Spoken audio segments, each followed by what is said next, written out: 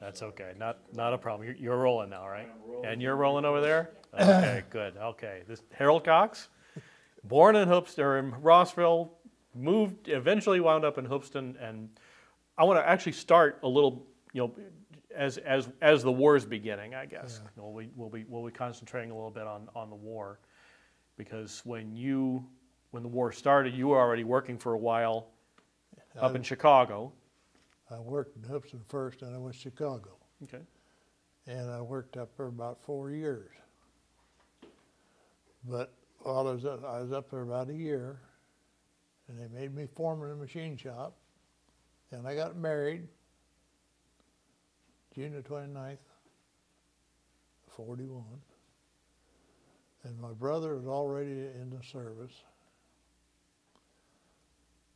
And then I was one ace along, and I had to do things I didn't like to do to some of the employees. If they couldn't do the work, it was my job to kind of give them a boot. And we had crane operators. I had a supervisor over 2 50-ton cranes and 1 15-ton crane. And we moved all this stuff, and we made stuff for different places. Like you mentioned, this is military equipment that you guys are making. Yeah, we made, as Clearing Machine Corporation, they made presses. They used an automobile industry, and they made presses that would stamp out 50 caliber machine gun bullets. And they made presses that would holler out a 105 Hauser. It had 3 prongs on it. It was a horizontal run. They set it and made it in the shop, the only one they ever made. And it used to take 8 hours for a latheman to turn out a 105 nose. And when they got through with this, they could turn out one every hour. And then they made some big steam hydraulics. They had big cylinders. They shipped them to Europe, over in Russia. 13 of them got there. 1 got lost in the sea. And that was the kind of stuff we was doing there in this machine shop. Mm-hmm. It was a pretty good-sized machine shop. We had Ingersoll mills that was stand 14 to 16 feet high. Had Ingersoll flat mills that mill castings that weighed 70 ton. They'd have 4 cutter heads on them.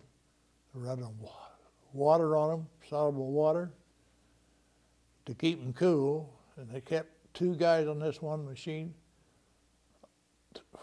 24 hours a day to keep the chips hauled away with 2 wheelbarrows. That's how fast that thing cut. So you were a foreman there at the factory. Did that keep you out of the military? Is that That deferred me out of the military, and they wanted me to stay. And I said, well, I think I'd better go. So I went home and took a 30-day vacation, got my wife set up in a new place, and had to move her twice in that 30 days before we got one suitor. Then I went back to the service. And that was the spring of '44. Why'd you decide to finally go? Well, number one, there's probably 2 reasons. My brother was already in the service.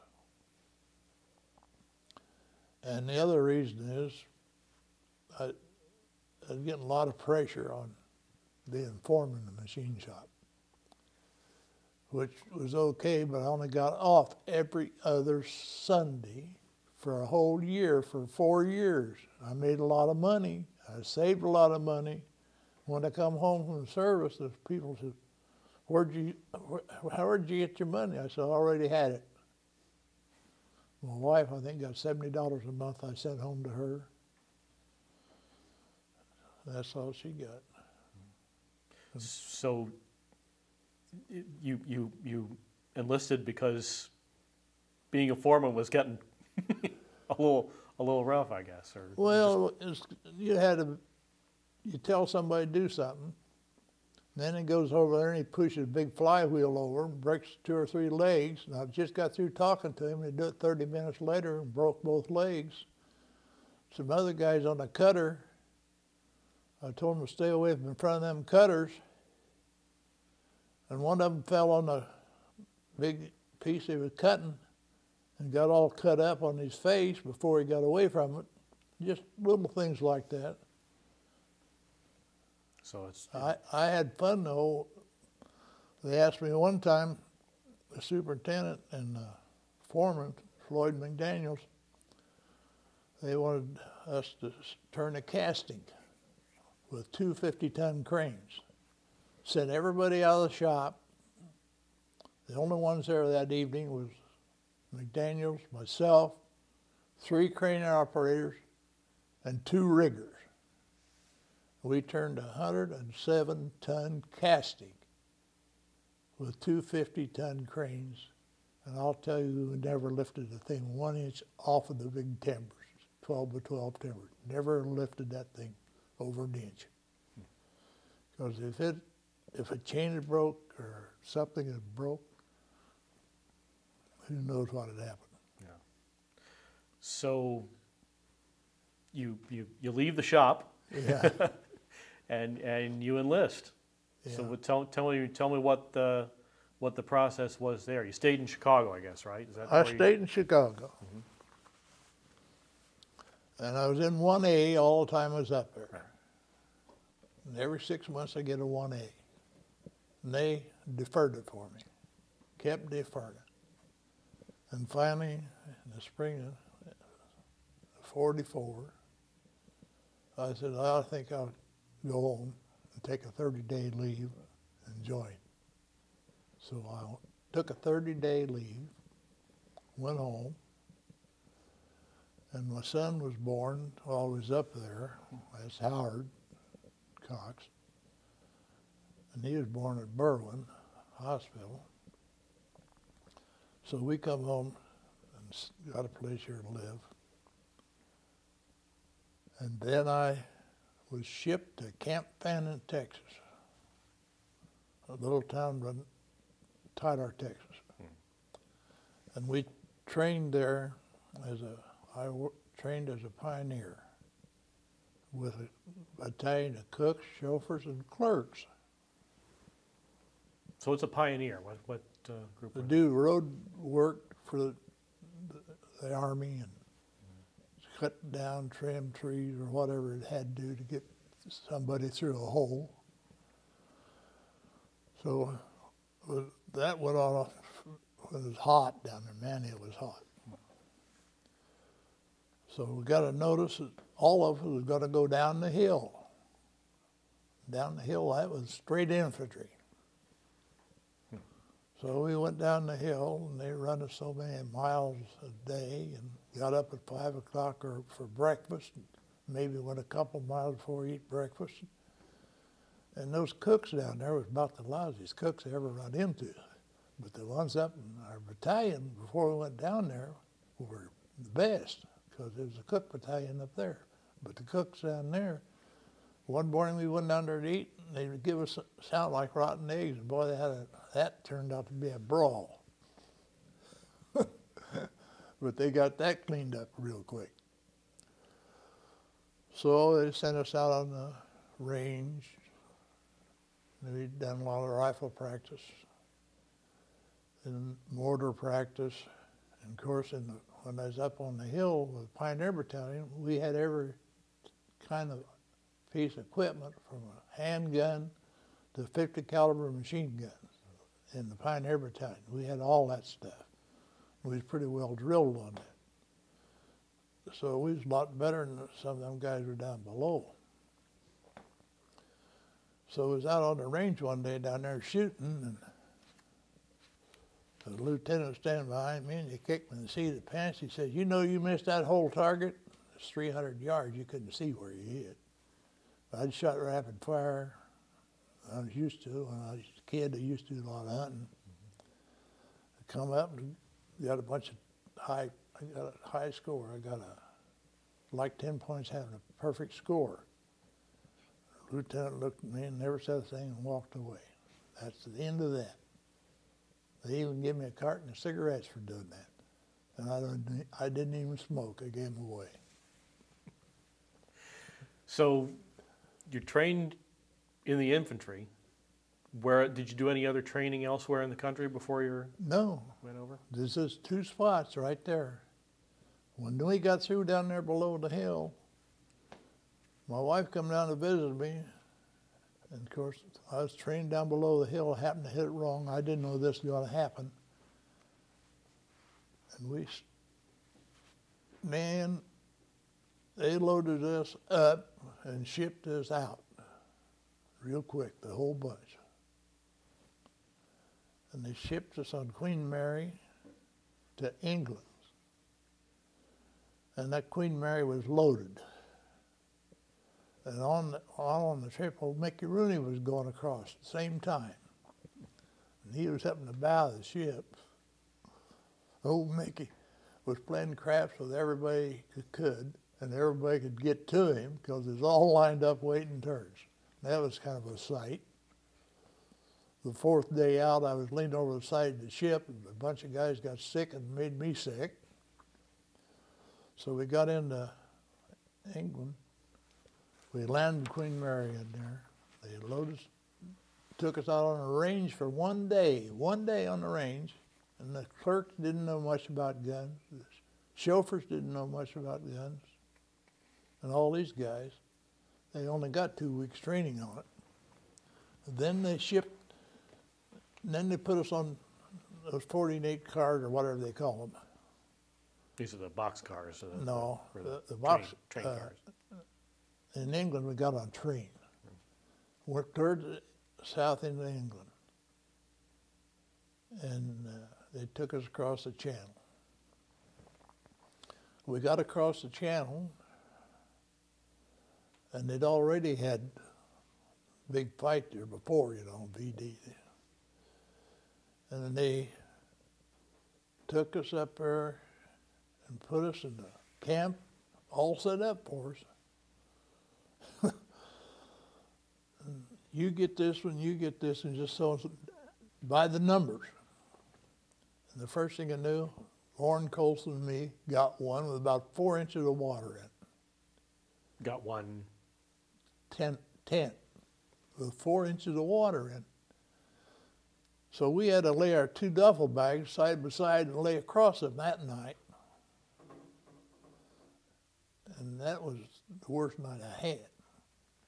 And this was summer of 44? Yeah. Fall of 44? Okay. Yeah.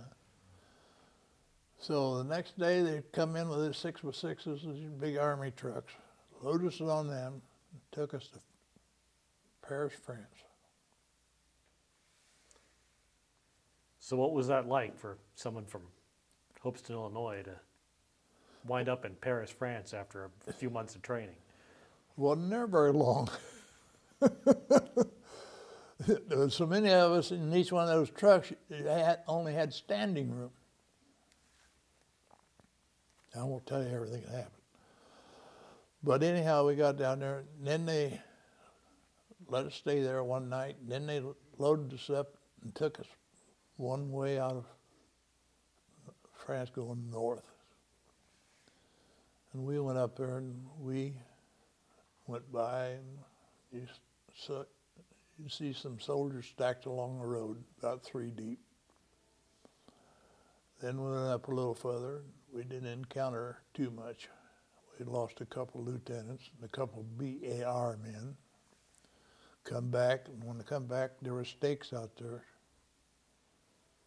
They come up and picked us up, brought us back, and they had stakes out there with these guys and dog tags and names on them. Then we stayed around Paris one more day to rest up a little bit. Then they shipped us out again and went the other direction. We spent 7 days on that venture. So the next day, when we went out the next time, we headed out. I think one plane flew over Scrafen, a private plane. It wasn't a regular Army plane. All the guys dived off under the pine trees. And on that trip up, we didn't have much contact with anybody. So I was on that trip for 7 days, and what we was doing was evidently checking out to where everybody was at and the enemy. And so that one evening, the day I got hit by a mortar about dusk, I got hit December the 1st, 44, and I thought I was in France, and I was in Germany. So to back up a little bit, when you left Paris, there was still, there was still shooting in that area. In that area, I guess it hadn't been completely. Well, Paris part up close, but you get out, there wasn't nothing close. You got out. Now, before I got wounded, I want to tell you this was something that I did one night. Maybe a night before, or two before I got hit. They set me out, and they got these little dams across the river, Sarlotton, or whatever it is. And I stood guard there that night, and you couldn't even see in front of your hand. It was so dark, but you could hear a pin drop. So I got off of that deal in the morning,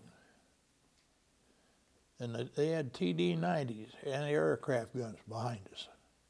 They were firing in the hills across the river.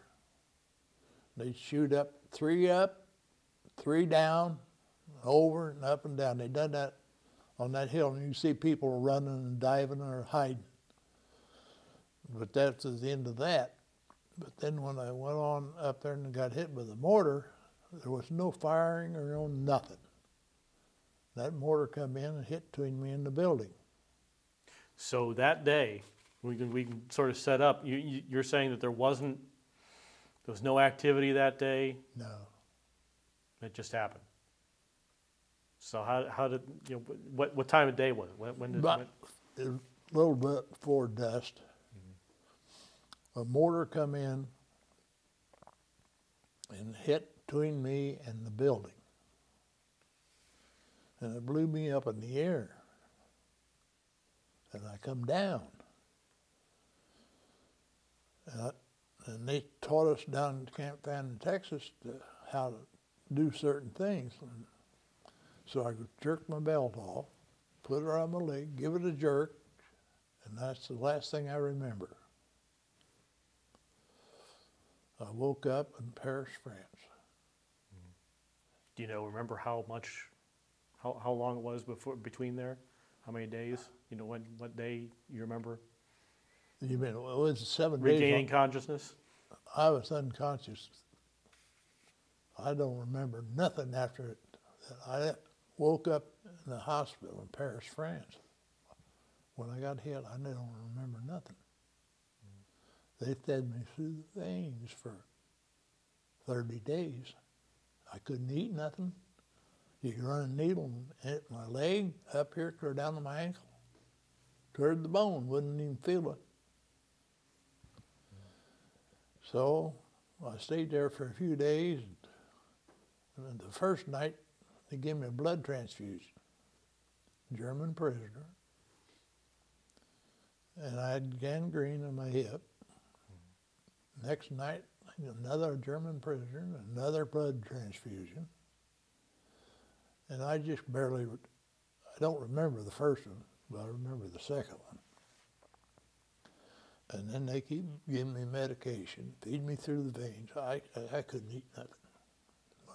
Every time I eat something, I threw it up. So that went on for about 30 days. And then they finally took us to England. Put us in a hospital up there. Going to fly us home. We sat up there. They kept taking care of us. I lost a lot of weight.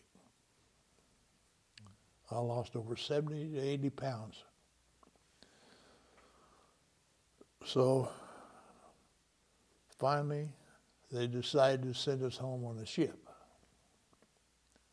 And it was a Liberty ship. Instead of like Queen Mary, who went over in 5 days, the Liberty ship was 12 days. Smaller boat. Smaller boat.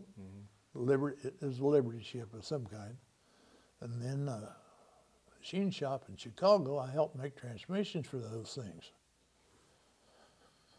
And I'd hear that rough water, and you hear that boat go up like this and come out of the water.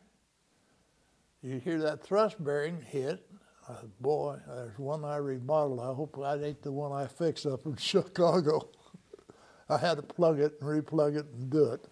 And this guy goofed it up, and I got the job of finishing it. That day I worked 16 hours in Chicago. So you're hoping it wasn't the same ship. I was hoping it wasn't. So when you were, how much do you remember? You know, when you were in the hospital and you were losing weight. I lost the weight all in about 60 days. Mm-hmm. But you still had your leg at that point, right? No, Or they had took taken it off the first night. Oh, okay. They took it off first night at the knee, and the second night they took it off up here. I got about that much bone left. I ain't got much left.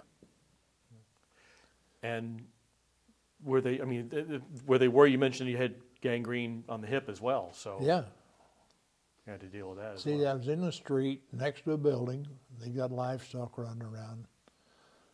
So that's the reason probably I got that. But they took my leg off in a hurry. They didn't fool around. Did your unit take mortar fire before then? I mean, not that day because you said it was quiet, but you know, how much action, you know, had your unit seen in those days before? Lauren Colson was a buddy I trained with at Camp Ann, Texas. He got wounded 3 different times, not serious enough. They put him right back in combat. And he said, where I got hit, he said, we didn't get that territory back till February the 12th. In other words, a little over 2 months. And they got it back. But he got treated 3 times, he told me. And we didn't talk about much, really. I lost a lot of boys. So you had lost some people in your unit before. Yeah. You were hit. Yeah. 379th Company, Patton's Army, 3rd Army. What was daily life like, you know, on those front lines? I mean, what do you do in that time when you're not taking fire and that sort of thing? We just kept moving all the time. Just kept moving.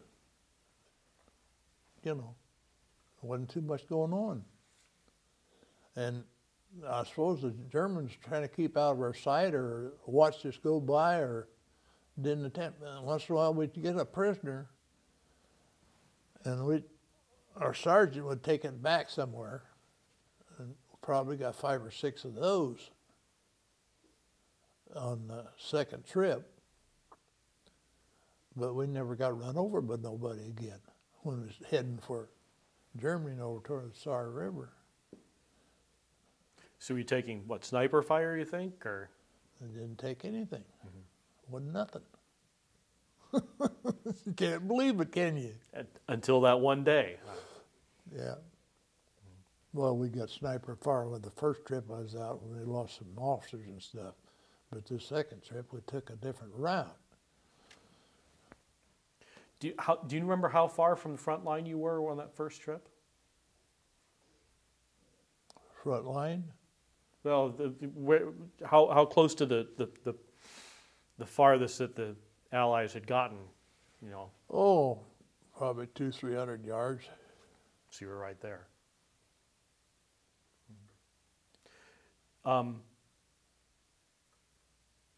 you remember? You say that your group had taken some prisoners at that point. Yeah. They just one at a time would all come in, not a bunch.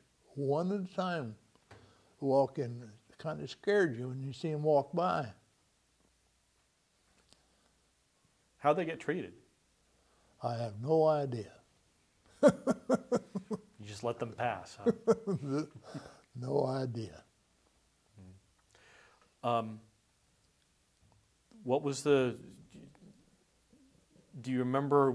I mean, I don't hardly say there's spare time or anything that you had when you're you know, moving in that direction, but We just kept moving. no. Now on that last trip out, I was telling you about where we never run into anything, and when I finally got hit, there's Russian soldiers and barricades. Just a fence around them. One of them was eating flour, looked like, and the other was a barricade, and it wasn't very big. And they was eating meat. I think it was horse meat. But they was just locked in there, and the Germans were gone.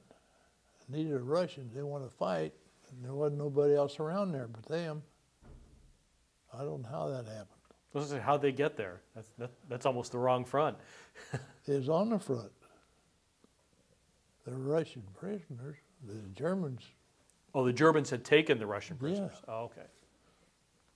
So we knew they were close, but didn't know where they was at. So that's about it on that. So did you free those prisoners or bring them behind your lines, or what? No, we didn't do nothing. They just reported back what they found, and somebody else come and get them. They probably come in trucks to get them, because we never run into no opposition going that way. What was the food like when you? The food I had, those things? I don't want to even talk about. K rations for one 7-day stretch, and then the last 7-day stretch, K rations. Period. What's in a K ration for those of us who All have never dry. had the pleasure of having a K ration before? Oh, there's all kinds of dry type food, like you buy at a store, you know, the dried food that'll keep for several days is in bags, all kinds of stuff in it. Not that good, huh? Well, it's better than nothing. Were you able to keep up with events going on elsewhere? How did your unit learn what was going on elsewhere? Did you even know? Didn't know nothing. Nothing. Quiet. No radios, no Stars and Stripes, nothing like that? No nothing. Not where we were at. I think we was spearheading where the bulge is what it amounts to. You mentioned that you were injured not too long before what we consider the Battle of the Bulge began. Yeah. You knew nothing about it at that point. No. Nope. So you brought back, you come to England, and then what was life like once you crossed back on that Liberty ship? Well, Liberty ship that took us down to the equator when they got us down there, went across now. I just told you before, that was 12 days coming home. And they got down to South Carolina and they put us in C-47s. Flew us up Chicago in the C-47 around Battle Creek, Michigan. So I stayed in Battle Creek, Michigan for a long time. I was there quite a while, probably 6 months. And once in a while I'd get me and another guy get on the train, go to Chicago, and then I'd come to Hoopeston, and then go back after I'd been there about 3-4 months. And they treated us real good up there. Is it VA hospital? Yeah, Battle Creek, Michigan. Boy, the guy stole the blankets out of that from the government. You never believe what you were seeing. They'd throw them out the window. They finally got that stopped, though. Good looking blankets. You're talking about, you mentioned some of you was in your unit, and you didn't talk much about what happened. How about people, like when you're in the hospital, anything like that? Did you swap stories about your experiences and all that? Not too much. A lot of guys out of hospital in Battle Creek. was in bad shape. A lot of them, one of them lost both hands with a hand grenade. A lot of them had lost both their legs. And a lot of them was just plain paralyzed. We was in a room of probably about 30 of them. And they were probably the worst wounded ones. So people didn't talk about? Not too much. When I got up to walk the first time on my artificial leg, I thought, oh my God. I got up, I couldn't hardly stand up. I was dizzy and everything else. And that would have been the first time you stood upright, I guess. Yeah, So what was life like adjusting to that? yeah. And on top of that, I got home and I worked for the township for a year, helping guys get GI loans and stuff. And then a job from the Department of Revenue opened up, and I took it. And my artificial leg put me in Hines Hospital 3 times. I had one that was made out of solid wood, and then I had one that was made out of plastic. I could adjust myself. That's the one I had to wear most of the time. And those got to be a pain in the neck. And after it put me in the hospital 3 times in Chicago, I went and talked to a lawyer about it. I said, you know, Illinois made me wear my leg, or I couldn't work. And I said, I can't do that anymore. So I threw the leg away, laid it in the alley, 2 of them, laid them side by side, took some leather goods off of them I might need. And my neighbor, Margaret Beauvoice, sat there and watched the city walk around them things for a half hour before they had nerve enough to pick them up and throw them in the garbage. I didn't have no use for them. But eventually, did you wind up getting a leg that you could? I never got a leg. From then on, I wore crutches. I've been on crutches ever since 1950. I used to wear out a pair of crutches like I got out in the truck every 6 months, and the ones I got out there now I've had about 3 years. So when you think back to when you were a foreman and you decided, I'm going to go into the Army, Yeah, I mean, you compare it to once you left and what you've gone through, yeah. you think you made the right decision? Hmm? You think you made the right decision, or what do you think about? I never Having even thought enlisted. about it. Never even discussed it. You know. But the VA's been real good to me. And I get real good service from them. And since I fell here a while back and hurt my tailbone, why now they nurse comes to see me every 2 weeks. So, and then check our stuff out, check my pills. That's a joke. But I mean, yeah, you've been very familiar with the VA for years and years. Ever since '82. I didn't go to the VA until '82, when I retired from the insurance business. I went down there and he checked me all out. One day, I was walking across the street. My wife was doing taxes and I was doing insurance. And I fell in the middle of the street and banged this arm. So I went down there to the VA, and for my first checkup, it was '82. I told that doctor, and I said, you know, this arm here, that's a little higher I can get it.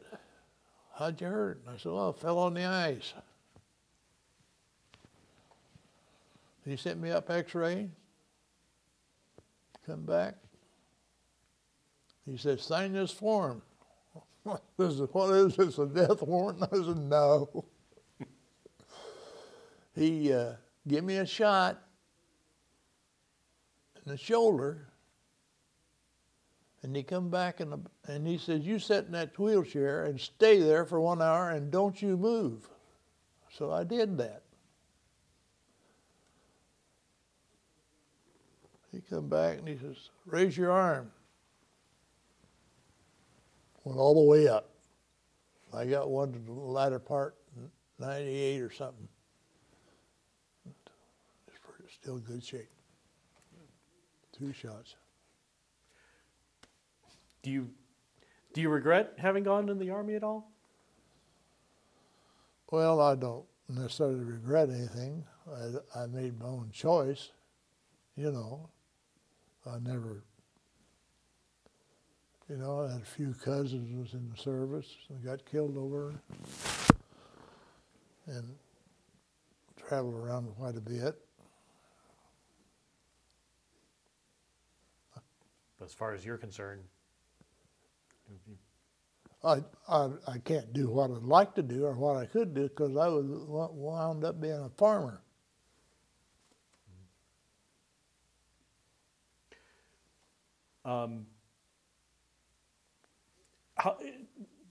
Have you talked about your experiences with family? Did it take a while did people ask? I mean, how did the whole story sharing happen after that? I didn't tell them too much about it. Nothing. One grandson asked me a bunch of questions here a while back when he was going to school.